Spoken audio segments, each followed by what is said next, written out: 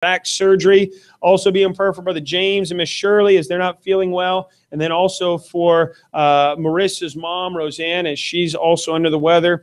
Be in prayer just one for another this week. And pray that, and then Brother Stewart, I almost forgot about Brother Stewart. He's been battling with an illness for the last week and a half. So continue to be in prayer for all of these people, if you would. Nehemiah chapter number 6. And as we look back here in verse number 1, it says, "Now it came to pass." We are picking up our story now with some time having transpired. And without boring you by way of introduction, let me just remind you what was occurring here in the book of Nehemiah at this point. Nehemiah, as we know, the king's cupbearer, has left Shushan the palace, and he's come to Jerusalem with a task to rebuild the walls, to rebuild the gates of the city of Jerusalem. When he gets there, immediately a man by the name of Sanballat is distressed or upset by his arrival because Sanballat is against anything that benefits the people of that area, the Jewish people of Judah, that region, and specifically of the city of Jerusalem. And so Nehemiah takes a trip around the city by night, and he looks at all the damage. He makes an assessment what needs to be done. He then calls the people together, and he challenges them.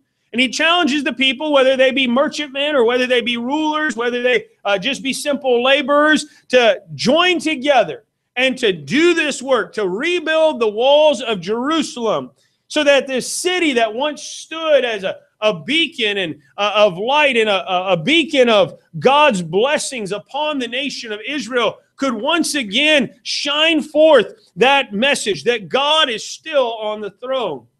And they rally around Nehemiah and they join hands and they begin the work.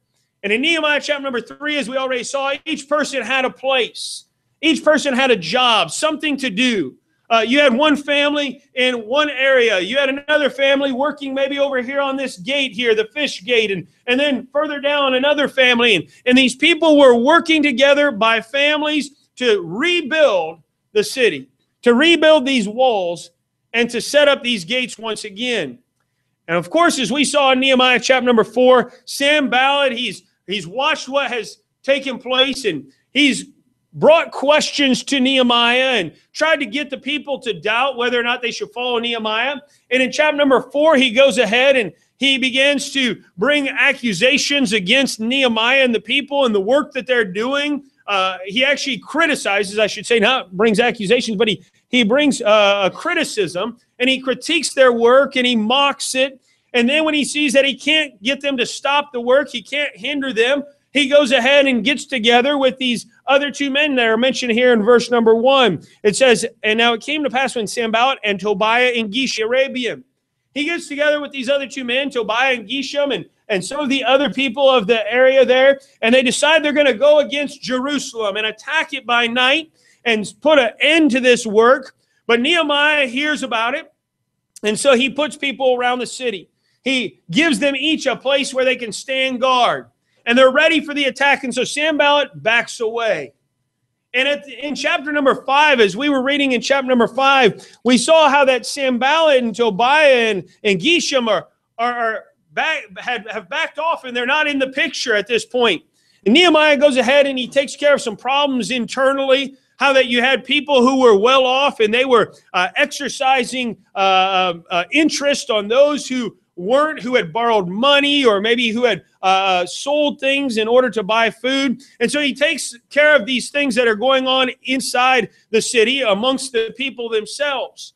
Now we get to chapter number 6, and Sanballat and Tobiah and Geshem, these enemies of Nehemiah, these enemies of the people of Jerusalem, these enemies of the work of God that's being done there, rear their ugly heads once again. And it says here that they weren't alone. It says Sanballat and Tobiah and Geshem the Arabian and the rest of our enemies. These men are named specifically because they headed up this opposition, but there were others that were against them who were unnamed. There were those that were mentioned just by their nationality. In chapter number 4 and verse number 7, it tells us that the Ammonites, the Ashdodites, which were, of course, Philistines, and then the Arabians, which was what Geshem was, that these groups of people came up against the Jews and the work that was being done here. So the enemies rear their ugly head again. Remember, we talked about the fact that we have an enemy this morning, Satan. We are battling Satan each and every day of our lives. We are in a spiritual battle against the evil forces of Satan and those that are with Satan, the demons of this world, the principalities, as the Bible tells us in Ephesians chapter number 6, of this world. And we are on the Lord's side. If you are a born-again, Bible-believing Christian this morning, you are on the Lord's side. You are on the winning side. But you are in this spiritual battle, and you will be in the spiritual battle until the day you pass on or until the day Jesus Christ comes back. Now, we see here that these enemies, as I said, rear their ugly head because they hear something. In verse number 1, look there if you would with me again. It says that they heard that I had builded the wall and that there was no breach left therein. Nehemiah and the people have made progress here. They've made a lot of progress. We at one time put on the overhead for you a picture of the city of Jerusalem, or a map of the city of Jerusalem, and showed you the various gates that were there and how large the city was and the work that had to be done. And remember, this took some time. They didn't rebuild this city overnight. They worked and they watched and they worked and they watched and they pressed on until all of the breaches had been taken care of that were on the walls.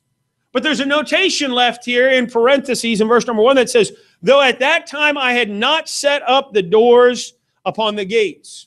They had made a lot of progress, but the work was not done. Now, let me stop here and make an application real quick to us and to our church. Remember, when we're talking about the work of God, and when we read about the work of God here, the way that it applies to us is, first it applies, if you're married this morning, it applies to your marriage. And then second, to your home. And then third, to your church.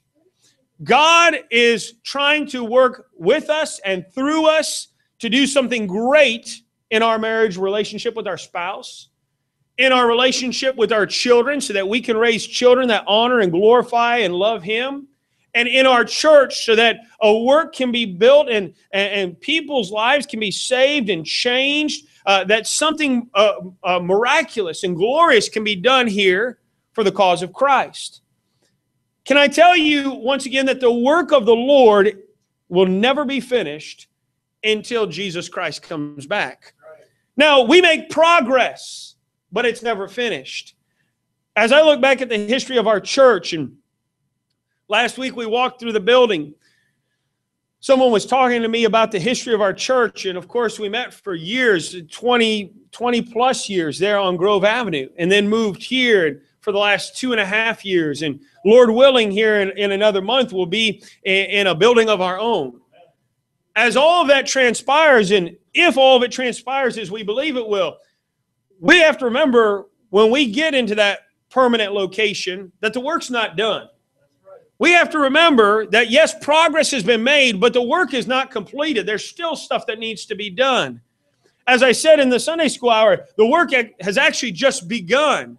And Nehemiah mentions here, he says, hey, we took care of all the breaches on the walls themselves. But the gates, the doors of the gates had not been hung yet. There was still some work that needed to be done.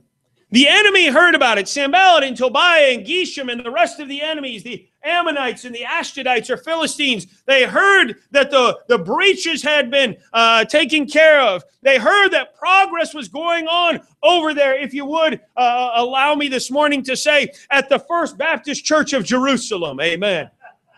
They heard that a work was going on. Of course, we know it wasn't a Baptist church per se because it was the Old Testament. But nonetheless, I'm just going to say that this morning for our application. They heard that something was going on over there.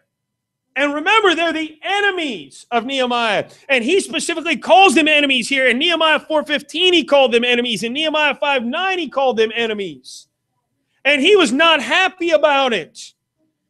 And so Sanballat has a plan, as he always does. We've already seen, as we've studied the book of Nehemiah, how that Sanballat reacted. Remember, he was grieved that Nehemiah showed up. Then he began, as we said, to question the work that they were doing. Were they coming there to cause problems? And then he criticized, as I just mentioned a few moments ago, and then he threatened to attack. And we've already seen all that, but Sanballat now has a plan. And we're going to see he tries to do three things here.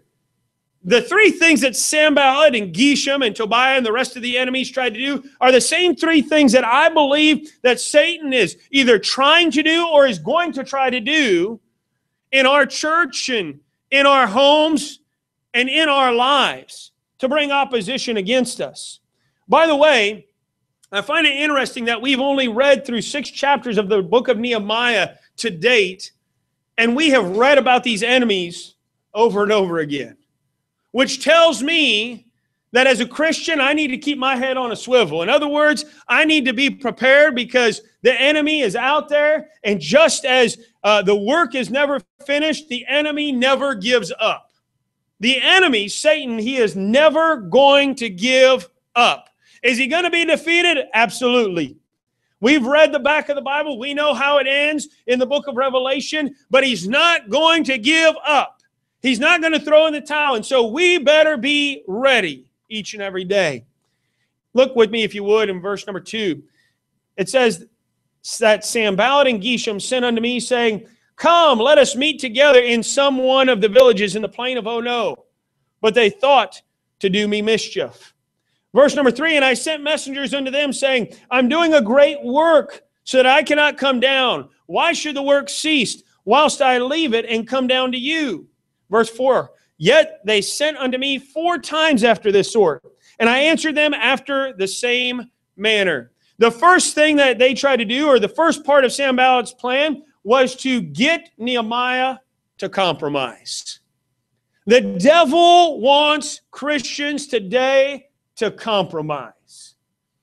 Here, Sanballat and Geshem say, Hey, Nehemiah, why don't you come and meet with us? We want to talk with you. Now, wait a second. You didn't want to talk a few chapters ago when you were questioning the work that we were doing. You didn't want to talk a couple chapters back when you were criticizing the work that we were doing. You didn't want to talk back in chapter number 4 when you threatened to come by night and attack our city. You didn't want to talk then, but now Sanballat, now Geshem, now Tobiah, now you guys want to talk. Why? There's a reason. They wanted him to compromise. They wanted him to compromise what he was doing. And Nehemiah saw through this. And that's why he wrote in verse number 2, They thought to do me mischief. Can I tell you this morning that compromise is the result, or what it results in is mischief in a Christian's life and in the work of the Lord. The devil is out there. And in Christianity today, he's offering compromise left and right. You don't have to have traditional gospel singing anymore. You don't have to have traditional hymns anymore. You don't have to have teaching and preaching that comes from the Word of God. You can just get up there and you can teach, or you can preach maybe from a book that someone wrote. How to be a good Christian in 10 steps. The devil is out there trying to get us to compromise. He is willing to offer us a compromise, to make a truce with us as Christians. And you notice the name of the place where he wanted to meet them in verse number 2, in the plain of Ono. Hey, the devil wants to get you to compromise today, Christian. He wants to get you to compromise so that that marriage is not as strong as it ought to be, and that family is not what it ought to be, and the church is weakened. He wants to get you to compromise, and you need to look at it and say, whoa, wait a second, where is he trying to take me? What does he want to do in my family and in my church and in my life? And you need to say, oh no, I'm not going there. I'm not headed down that path. Because I know what's going to happen. Mischief is going to come. Notice also in verse number 3, Nehemiah's response. It says that he sent messengers to these men, and he says, I am doing a great work, so that I cannot come down. Why should the work cease whilst I leave it and come down to you? He says, I am doing a great work. By the way, never forget that the work that God is doing in you and through you and with you is the greatest work on the face of the earth. That marriage that you have, God trusts you to make it work. That family, those children that God has given to you, God trusts you to raise them so that they know Him and love Him and reverence Him. Hey, this church, this work here, getting the gospel out to our community and to the world around us, it is the greatest work on the face of the earth. There is no other work that is great as the work of God. I was talking to someone just Thursday night after the service. We went over to the ball field and watched the end of a game Thursday night. Sat down, I was talking to someone, and I've had a few conversations with this individual over the last month or so, and this person has made this comment to me more than once. They said, Pastor Miller, you have a hard job being a pastor. And they named reasons why it was hard, and I said, you know what, you're right. Sometimes it is hard being a pastor. I said, but, and I know I've told you folks this before, and I told this person that, I said, but there's nothing else I'd rather be doing. Why? Because it's God's work. Hey, it's not easy to go out and share the gospel with people. You folks know that. You're doing it. It's not easy to get up early in the morning, get up earlier than you're used to getting up and making sure that you spend time in the Word of God, praying and reading the Word of God and studying it. Hey, but it's a great work, and God wants to use you and bless you. And so, hey, you have to make sure you remember this is God's work, and there's nothing greater than it. And for that reason, I'm not going to compromise.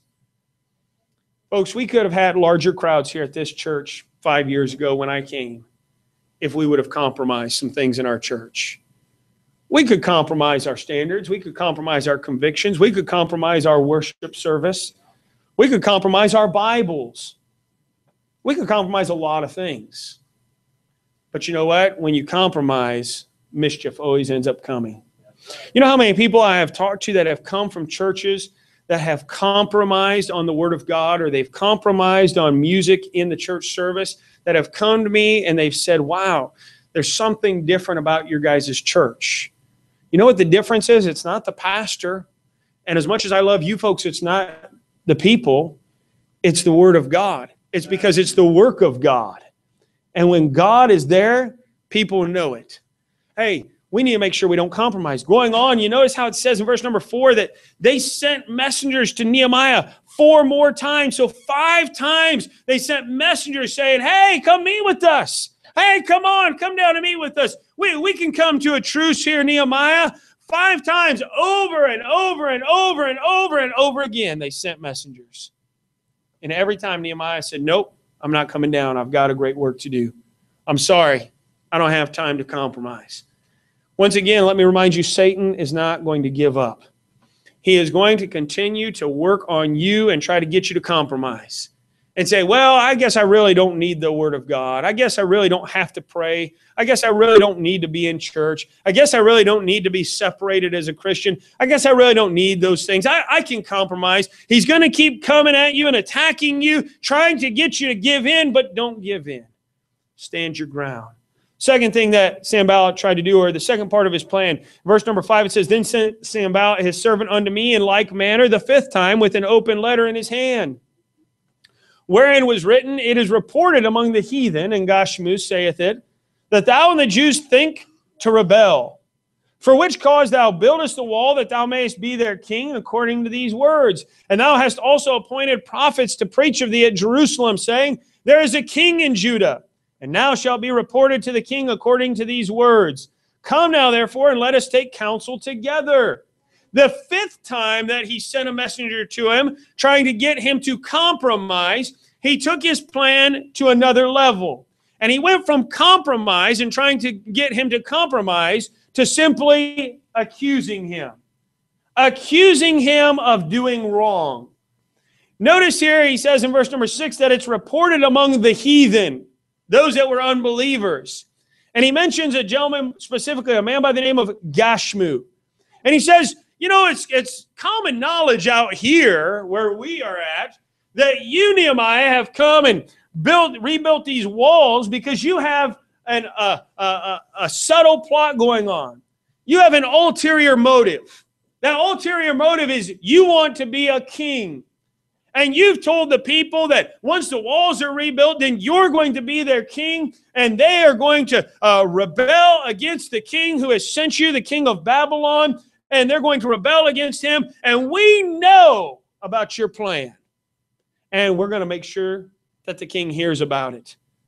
So, since the king's going to hear about it, why don't you just come over here and talk with us and compromise? Verse number 8, then I sent unto him, saying, there are no such things done as thou sayest, but thou feignest them out of thine own heart. That word feignest, means fake, false.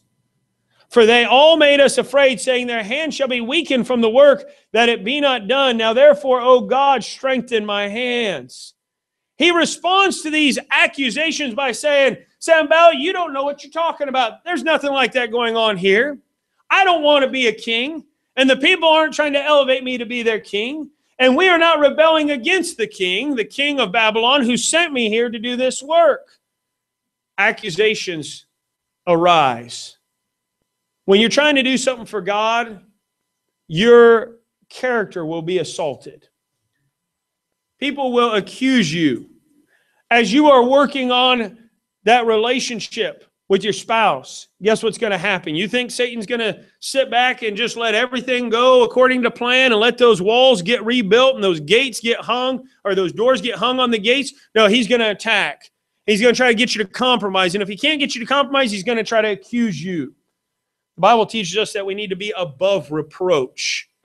I went by to visit someone 2 months ago. And this was an older lady, and I had to go by and visit her for someone. And I went by her house and knocked on the door, and she opened the door. She said, why don't you come on in? And I said, actually, ma'am, I can't. She goes, why? I said, for testimony's sake. I said, if no one else is at your house, I said, I can't enter your house because if someone else sees me going in, they don't know why I'm going into your house.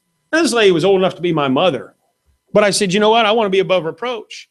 And she goes, well, I can't come outside. And I go, well, I can't come inside, but I need to talk to you. So she got me a chair, and I put the chair outside the door, and I sat there on her front doorstep and talked to her.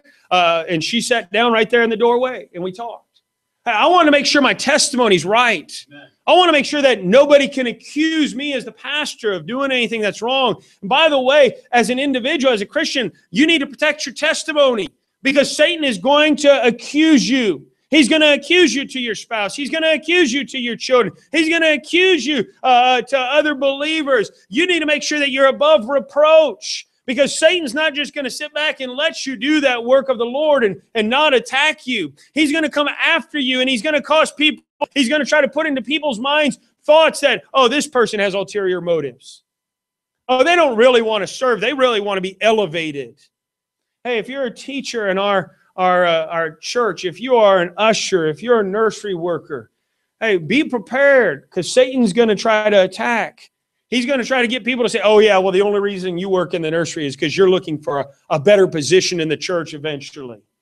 Really? Changing diapers? You volunteer to change diapers because you're looking for a better position in the church? My wife, she has the position of being the pastor's wife, and she doesn't get paid for that. Amen. So I don't know how much higher how much higher you can go, but that's the way the devil will work. He's going to try to accuse. He's going to try to attack your character. He's going to try to attack your motives. Oh yeah, you're going to church, but you're only going to church for this reason. Hey, just stay faithful. Just remember, you're doing this for God. Nehemiah says, hey, Sanballat, you can accuse me, but that's not what's going on here. We are doing this. We are rebuilding these walls for him, not for me. For him, we're doing this. And then he asked God for strength because he knew that Sanballat's words were going to get around. You've always heard that saying, or we all heard that saying when we were growing up, sticks and stones may break my bones, but words would never hurt me. And we know that is probably the most foolish statement out there because words do hurt. Words hurt a lot.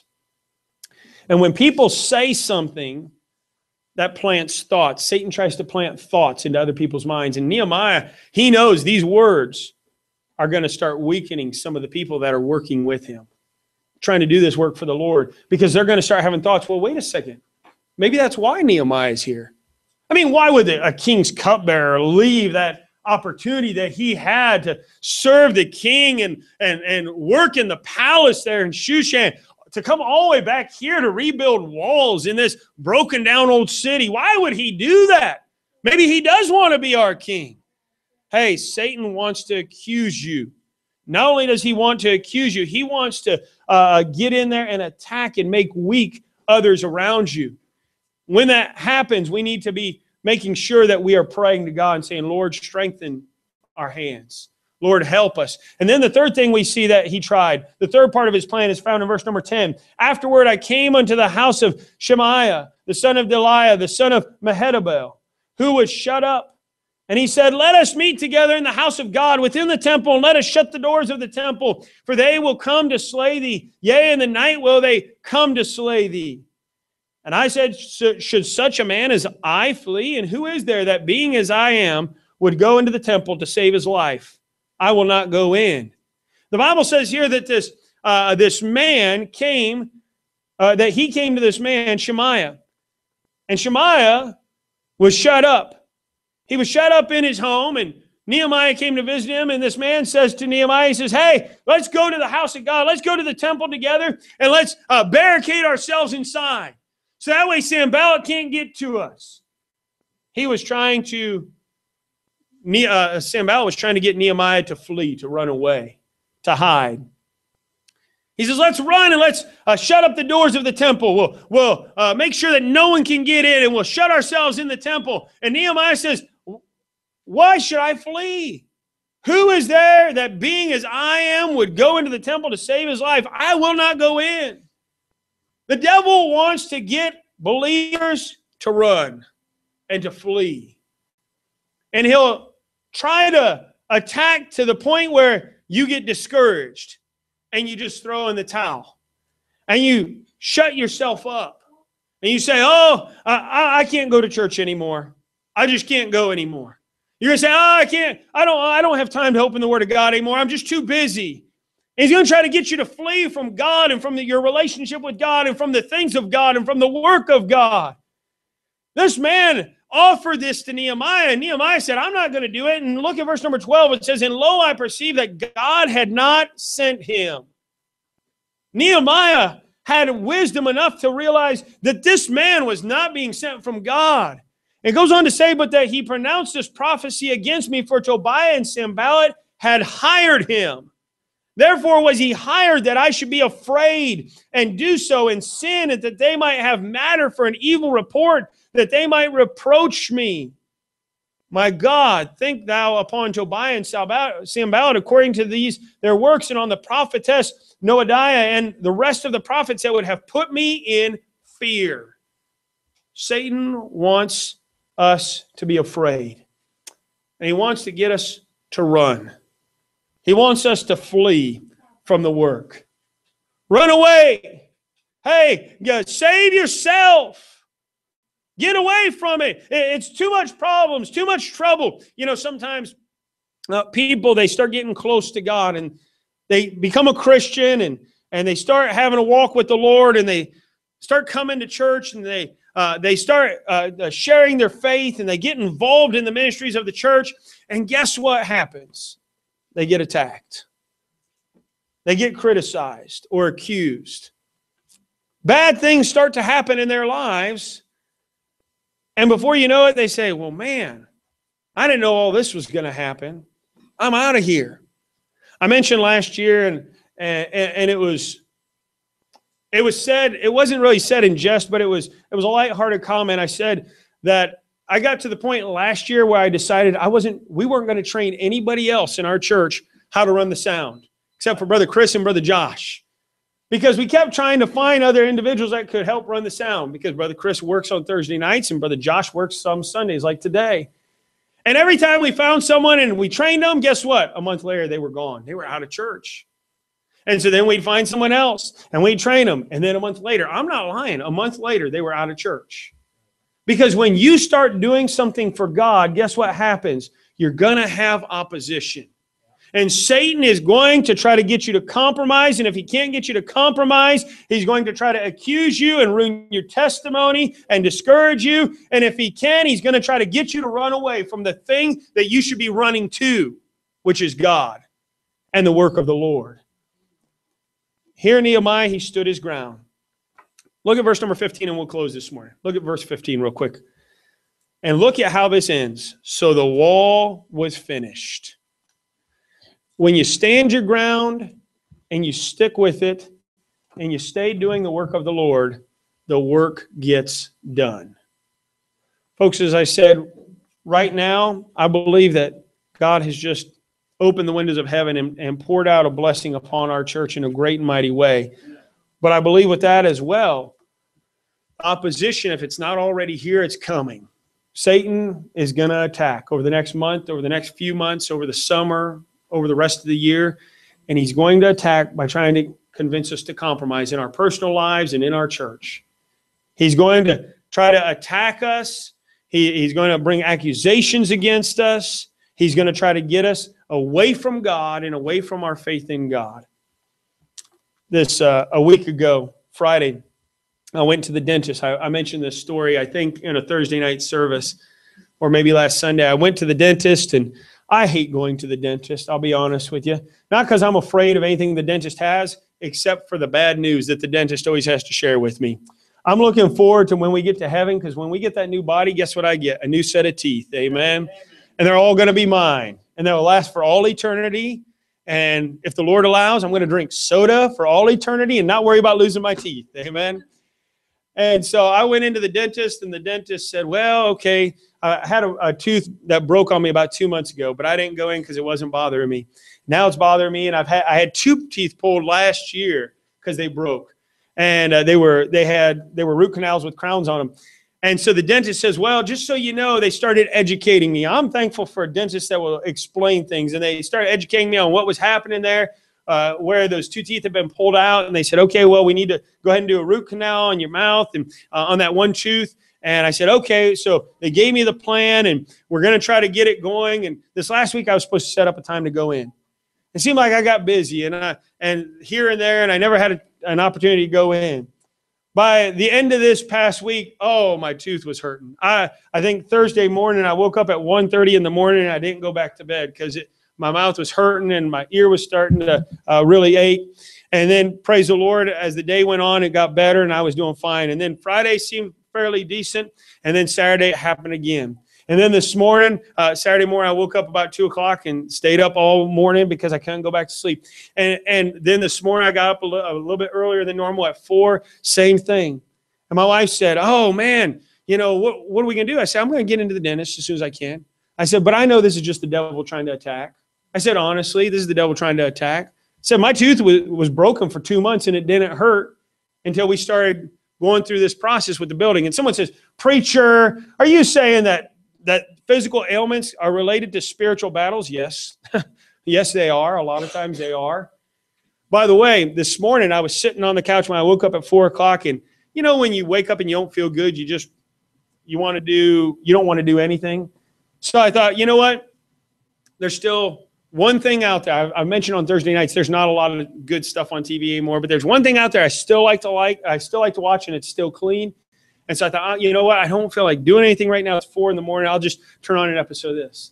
And so I watched this, and these people were coming up, and they were presenting inventions they had and stuff like that. And I got done watching it, and my tooth was still hurting. In fact, it was hurting more. My ear was aching even more. I thought, I don't know what I'm going to do. And so I went in. I thought, okay, I'll jump in the shower. So I took a shower, and I got out, and it was still aching. And the Lord said, you know what? Why don't you just try quoting some scripture and stop thinking about yourself? And so I started quoting scripture verses out loud to myself. The verse I kept quoting was Philippians 4:13. I can do all things through Christ, which strengtheneth me. Some versions of the Bible change that to, I can do all things through Christ, who strengtheneth me. The reason why you don't change the word of God is because you'll change the context of the verse. That verse is not teaching us that we can do anything with God's help, but we can do anything that strengthens us with God's help. And there's some things that God allows in our lives because he knows that it's going to mold us into being a better Christian and a better parent and a better spouse. And so I was quoting that verse, and guess what happened? My ear stopped hurting. And my tooth stopped hurting after about probably 5-10 minutes. Now, the rest of the morning, I haven't had a problem. But I've kept thinking about that. Why? Because I haven't been focusing on myself. I've been trying to focus on what needs to be done today for the cause of Christ. Ultimately, the devil's going to attack us spiritually. And you're going to be affected physically. There's going to be some ailments that are going to come in your life, and the devil's going to try to use them to discourage you, to get you to flee from God and to flee from your faith in God. Let me encourage you, stand your ground.